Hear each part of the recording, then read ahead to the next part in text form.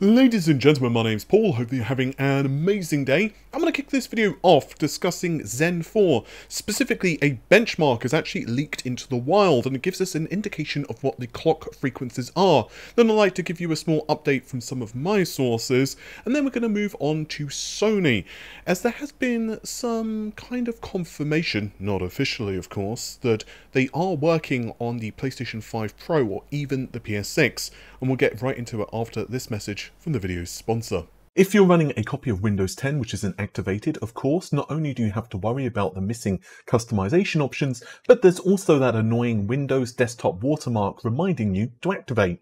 Today's video is sponsored by WhoKeys.com, and they have an excellent price on Windows 10 Professional as well as Home keys. Yeah, and they also of course sell games. I've bought a few Windows 10 keys with my own personal account to test everything was legit and worked in preparation for this sponsored video. You can pick up one of their keys for 25% off using the coupon code RGT in the checkout. There's links to their website in the video description. Also, if you're building a few systems, there's bundles available too.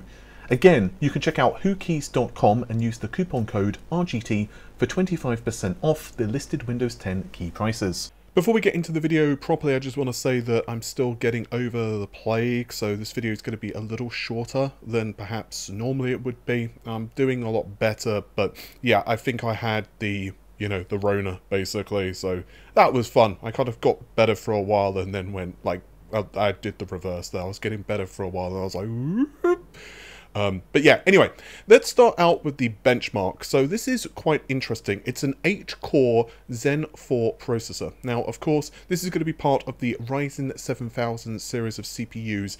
And we have some really interesting data here because the clock frequency of this particular sample anyway is running at 5.2 gigahertz. There's not an awful lot to say about the result itself. Obviously, we're still looking at something quite early. And it's running on the Splinter RPL, which is going to, of course, be the AM5 platform.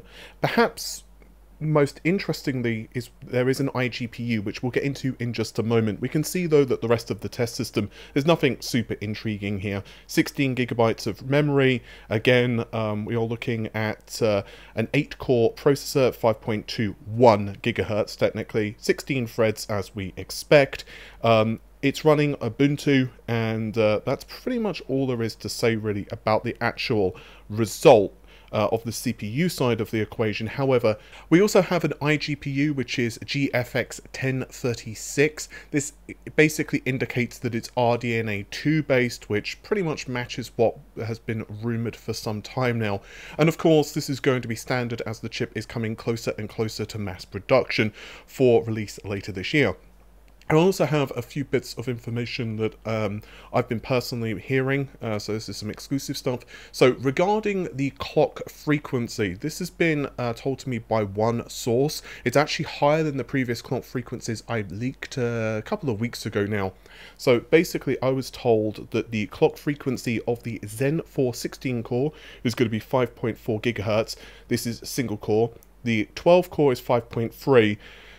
5.2 gigahertz for the 8-core, and then bringing up the rear is the 6-core variant, which is going to be 5.1 gigahertz. It goes without saying that, of course, when all of the cores are running, you're going to be seeing the clock frequency go down 200 to 300 megahertz as is standard. The 170 watt variant apparently is the 16-core SKU. So this seems to be, no flagship variant or no special version of the 16 core. Basically, all 16 cores are apparently 170 watt PPT. And obviously, power consumption will vary if you're running like heavy AVX loads, for example. As for IPC instructions, previously on the channel, I've mentioned several times at this stage that we're looking at around a 25% IPC gain over the Zen 3 architecture, and basically my sources here have told me that it could be a little lower. We could be seeing around 20%, so 20 to 25%, but of course that is going to be application dependent, so there's not any huge amounts of new information there, but I'm just throwing it into the video since we're covering the leaked benchmark anyway. And honestly, I was supposed to cover this a couple of days ago, but yeah, I've just been sick, so it is what it is. So keeping to AMD and also throwing Sony into the equation, Sony of course have already released the PlayStation 5 and console shortages have just been plaguing it, but obviously technology continues to march on. Several times on this channel I've discussed the PlayStation 5 Pro and what I've personally been hearing are the performance targets. We'll discuss them briefly after we've gone into this new piece of news. So on a job listing on LinkedIn, and this has been spotted by Dual Shockers, AMD are looking for a new engineer. And this is for a next generation chip development project, specifically working on the next generation of complex SoCs. And furthermore, there are some reports on DigiTimes that basically state that Sony are working on an upgraded PlayStation 5 system.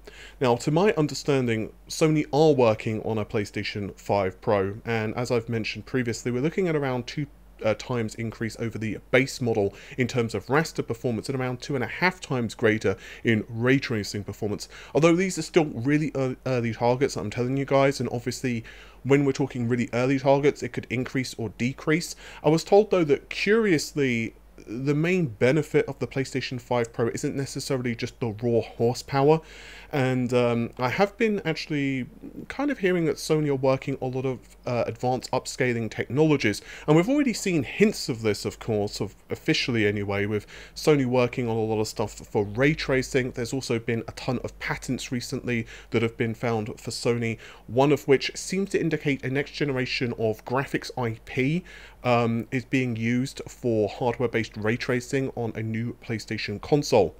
Now, I have to also throw in that I am still hearing Sony are working on a mobile PlayStation. Now, just to be clear here, it's not going to be necessarily in the same vein as the Vita. I've already put out a video on this a couple of months ago, I think, but I have heard a few updates and I'll be discussing them more in depth probably in a video in the next couple of days, because there's actually a lot of stuff to go through here.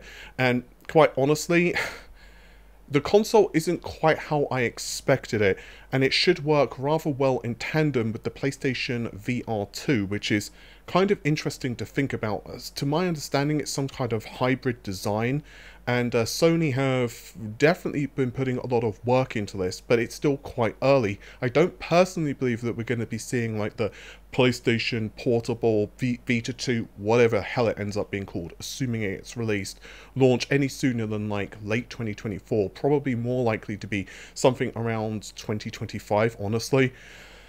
Yeah. But hopefully you guys have enjoyed the video. Apologies for not being quite as energetic as normal. And yes, I am a little bit out of it still, but I'm almost on the road to recovery. And I will hopefully see you guys soon. If you have enjoyed the video, well, it's YouTube. You know what to do. Leave a likey on the video and all of that stuff. And I'll see you soon. Take care of yourselves. Bye for now.